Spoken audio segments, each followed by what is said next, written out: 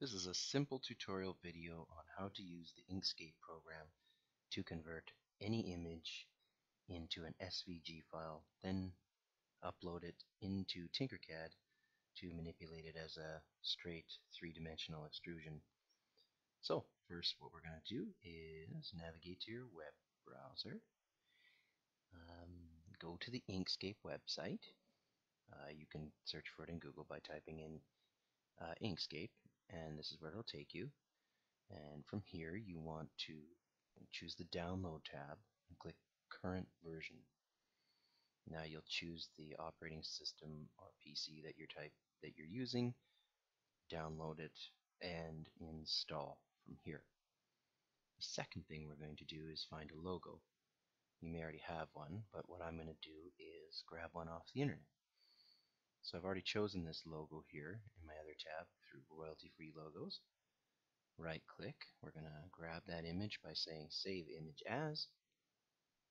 My downloads, I'm going to call it my test SVG image, and I'm going to click save. Yes, I'm going to overwrite it.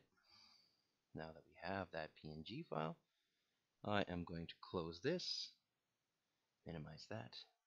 Now load in your Inkscape program, and once it's open, let me start from the beginning here.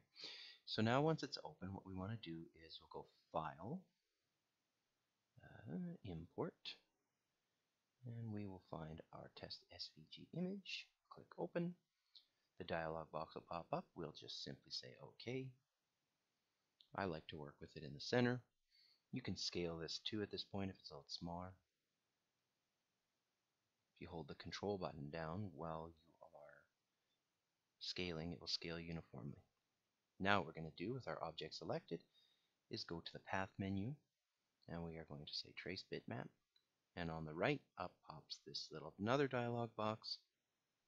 Highly recommend saying Live Preview so you can get an idea of what the output is going to look like once we click the OK button. I'm pretty happy with what I've got for what I've got here for my settings, so I'm going to click OK. Now I'm going to close this dialog box. I'm going to go back to my image. I'm going to drag my copied path over here. I can see my original image, and this is my copy. I'm going to select that. I'm going to erase the original image. I'm going to move that back into the work area, and now I'm ready to save it.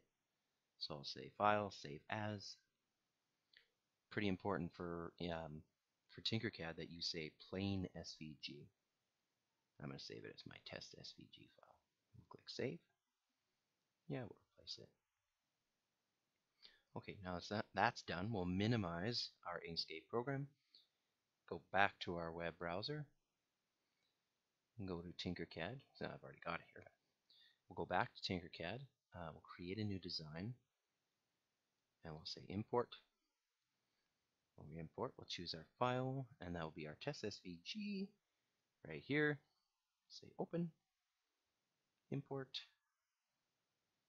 and presto. We have our converted image to SVG, and now as a 3D model. Hope that helps. Thanks for watching.